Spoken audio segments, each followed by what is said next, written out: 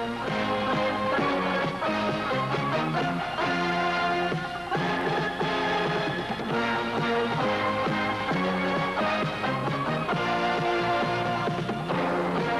is Action News for Monday, April 14th, brought to you by Winn-Dixie.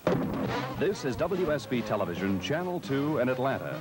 And this is Action News with John Pruitt and Monica Kaufman, Jim Biondi on sports, and Johnny Beckman with the weather.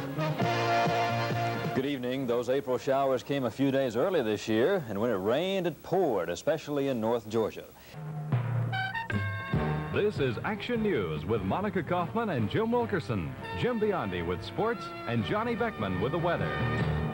Well, here in Atlanta, it's one of those nights that from the inside looking out can make you feel like late October. It's just wet and drizzly, your typical rainy night in Georgia.